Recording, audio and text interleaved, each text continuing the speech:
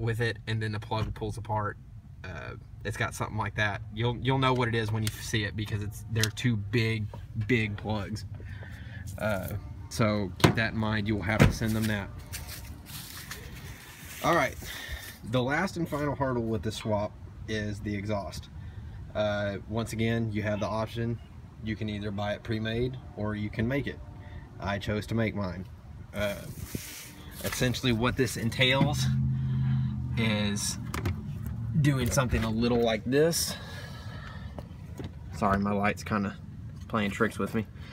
Originally, on 99% of 3.4s, the exhaust drops down on the passenger side. Well, on a 3.0 equipped vehicle, it drops down on the driver's side. So you will have to take it, and I'm trying to figure out how I should position this to have y'all see it. But essentially what I did is you can see my shitty ass weld. I ground the factory weld down like it is on that right side. I ground the factory weld down around the pipe to where the pipe finally fell out. I did that on this flange and the flange that is up on the engine. Yeah, you're not really going to be able to see it. But anyways, then you have to cut the pipe into 3 different places where it arches. If you want a really good reference or how to do this, there's a thread on Yodatech. I can't remember who did the thread, but I followed it step by step, and it is probably the best way to do it. Like I said, it's on Yodatech. I can't remember if you put in like 3.4 crossover something or another in the 3.4 swap section, you should be able to find it. What else? Okay, those are your 3 main challenges with this. I mean, they're not big challenges, but they're enough to, if you're doing it all yourself, they're enough to kind of throw you through a loop. Now, I'm gonna come clean and say I didn't do a whole lot of this as far as fabricating stuff. I didn't do it myself. Like, for example, your fuel line, power steering line, radiator hoses, I just kind of went through Off-Road Solutions and pretty much bought their radiator hose kit. Let's see, their fuel line kit, which is this, which includes, or you need to buy this Union too. Most trucks will have it, but usually it's all corroded and stuff. I had to soak this thing in like PB Blaster for 3 days to get it off, so I just would go ahead and buy a new one of these. It's like $5, I think. Yeah, the fuel line, which is an awesome quality hose. I will give them that. It's rubbing on my fender well. I probably shouldn't do that. And where, I don't know if you can see it from here.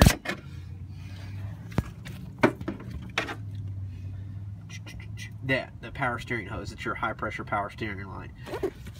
I bought all that stuff from Off-Road Solutions just because this thing was in my driveway for probably about a month.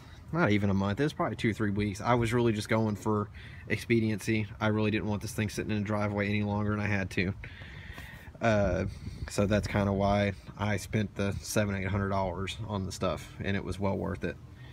The other thing is, you'll notice the air intakes here. Normally on a 3.0 vehicle, the battery's here. That will have to get moved over here. Off-Road Solutions also sells this sweet ass battery tray. It's got a hold down on it. Yeah, it's about $80, but it pretty much bolts right in. There's a couple of holes down there you can either drill out or weld it to, whatever you want to do with it, but it fits in there pretty well. I'm using the stock 3.0 radiator, 3.0 fan shroud, which is fairly loose, and I think I even used the 3.0 fan, if I'm not mistaken. But yeah. What else? Oh yeah, I did, going back to the air intake, I did have an air box on this. An air box will fit here, and it looks pretty cool because it looks all factory and stuff. But once again, this is where I came in to get all your parts out of the same vehicle. This engine came with the MAF, but a 99 style MAF is a drop-in, just regular sensor, whereas this whole entire piece here is the MAF sensor. So this doesn't fit in the 99 I think it's like 98 and up air boxes. You have to have the other air box, which I haven't been able to find yet. So I'm kind of left with this janky setup. Let's see, what else? Your throttle cable fits like factory. The only thing you will have to do is take this bracket, if I can keep the phone on it. This bracket needs to be bent this way. It originally, I think it sticks up like this. You'll need to bend it out that way. So if this thing is even held open about that much, you'll have a high idle issue, and you'll be wondering where your high idle's at. That's probably where it's at, if you don't have any vacuum leaks, that is. Other than that, I haven't got my AC hooked up yet. I have to get new lines made for it because the ones that I have just they're not fitting right. They're kind of kinky and stuff. I don't want to hook it up without it, or with them kinked up. Might have a buildup of pressure or whatever. To get your tack working, you will have to have, I think it's a 10,000 ohm resistor. You'll have to take your instrument cluster apart, which is not a big deal, and solder in a resistor. Once again, there's a thread on Yodatech, or if you type in like 3.0 tack resistor mod in Google and then Google the image, there should be the image somewhere in there to do the tack mod. Your fuse box, this was another thing I bought from Off-Road Solutions. You will have to get power from the fuse box, which normally would just run right here to the battery. You'll have to get the power from there over to the battery, and this is how Off-Road Solutions designs theirs. It's just a big, like, I think, what is this, probably like 6 or 4 gauge wire, and just run it over there. I would just buy your wire yourself. I can't remember how much it was on Off-Road Solutions, but I overpaid for it. It was something I could have done myself. Same thing with the battery harness. If you have the battery harness for your vehicle, save it. Off-Road Solutions did a good job on this, but if you have the factory battery harness, you can do the same thing with it. What else? I mean, it's one of those things where there's not a whole lot to it, guys. It's just putting a motor in. If you've ever taken a motor out of a vehicle, it's pretty much like that. You take it out, put it in. I don't know if I went over this already, but hood clearance. There are guys that have to either run a hood scoop or cut a hole in their hood. I didn't have to do any of that. I'm running a 1.5" ball joint spacers up front. I don't know if that affects it at all, but I did not have to clearance my hood one bit. Oh, here's one thing I will tell you to do. Aside from doing all the preventative maintenance when you first get this motor, which while you have it out of the vehicle, I would do like your timing belt, water pump, all your seals, that kind of stuff. If you have the money, put a new knock sensor in it. But one thing you ought to pay attention to is this little doohickey right here. It's your IAC. A lot of times those get really caked up with crap. If you don't clean it out, it'll make your motor idle funny, and you might throw a code. So this, it's really hard to see, but it's the little gray sensor on the bottom of your throttle body. It's not hard to miss.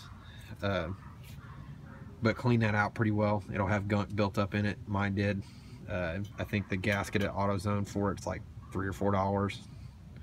So other than that, guys, if you have any specific questions on how I did mine, I'll be more than happy to answer them. I can't say that I'm a whiz at these things, but even a dumbass like myself is able to complete the swap. The one problem I am having is I am throwing a P0125 code, which pretty much is 9 times out of 10 in the 3rd gens these motors come out of is an oxygen sensor code. It's a coolant temp level. It is the actual code name. However, I have already replaced the coolant temp sensor. I've replaced the oxygen sensor. I've replaced a couple other sensors with no change in symptoms. The engine runs just fine, but I'm getting like probably about 12 miles of the gallon in town and 15 on the city. So right now, oh yeah, I've replaced the computer too. it hasn't solved any of it. So if anybody can help me out and find a 1995 T100 5-speed 3.4 engine harness, I would be much appreciated.